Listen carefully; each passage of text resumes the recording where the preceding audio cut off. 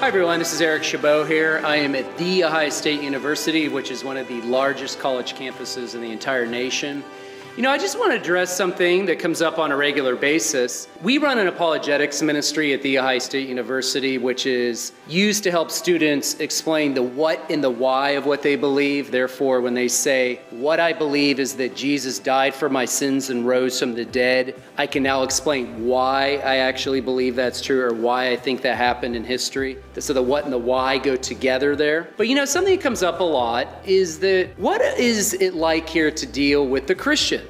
What are the Christians like on campus? Are they really apologetically inclined? Are they interested in apologetics? Do they have a background in learning about what they believe and why they believe? Are they becoming more skeptical on the campus? Well, let me address that in this clip. Well, yes, there are some Christians on the campus who do have an interest in apologetics. Obviously, there's some Christians that don't care about apologetics. And yes, it is true that in many cases, many Christians do hear questions on the campus that challenge their faith, and in many cases, some of them do walk away from the faith. Now, I don't have to go into Bible verses and talk about all the different passages that talk about people leaving the faith, whether they believe to begin with or not. But what I'm concerned about is that we have opportunities in our own churches to be teaching young people reasons why to actually believe our worldview is true and why Jesus is the Son of God. We have resources out there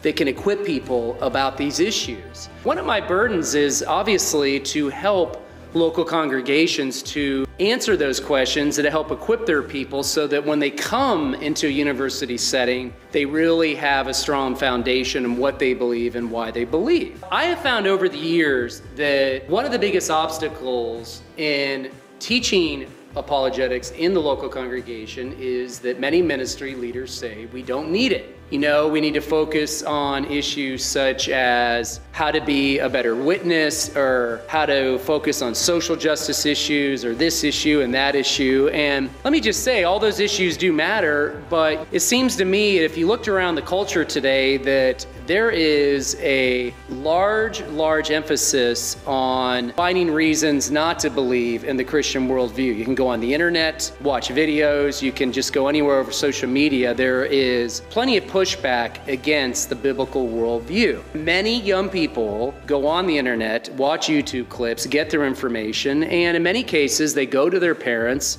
or youth leaders or pastors with questions, and they're told either to not ask questions, to just have faith, or they're told, well, we won't get all the questions answered in this life. They may just say, well, maybe this really isn't even true. I mean, my family members or my ministry leaders don't even know why they believe in what they believe, so why should I? And so there are good resources out there to deal with these issues, and I am certainly offering myself and what we do here as a resource to any local congregation, any ministry leader. We have more than enough resources to help you and your congregation, your people, be equipped in knowing what they believe and why they believe.